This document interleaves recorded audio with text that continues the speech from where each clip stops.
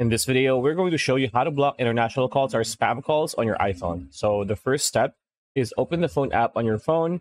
This is the app you usually use to make phone calls, and it's probably located on your home screen. The icon for the phone app is green with a white phone receiver.